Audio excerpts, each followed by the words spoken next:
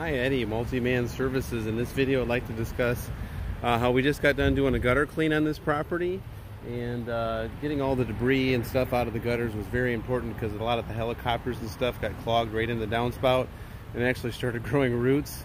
So we got all that power flushed and cleaned and bagged up.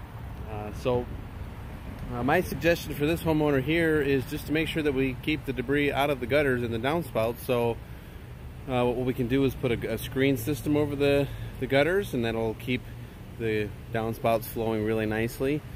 And then in the future, what we can do is like a low pressure detergent based cleaning on the siding at this house here, a cleaning on the deck, and the shingles are about ready for a conditioning treatment and a roof tune-up. So that can actually help you to extend the life of your roof by rehydrating the shingles with an all-natural bio oil. So super important to stay on top of home maintenance, and that's what we specialize here at Multi-Man Services is low pressure detergent based cleaning, gutter cleaning, roof cleaning. I don't think you're necessarily in need of any roof cleaning at the moment. There are a few spots where you're starting to develop some algae and some mold and stuff, but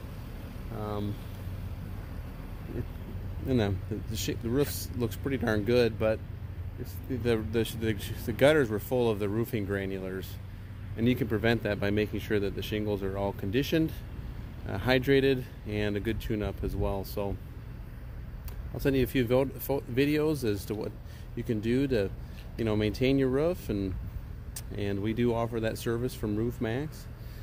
My name is Eddie. Any questions or concerns about our service, don't hesitate to give me a call at 608-999-WASH. Take care.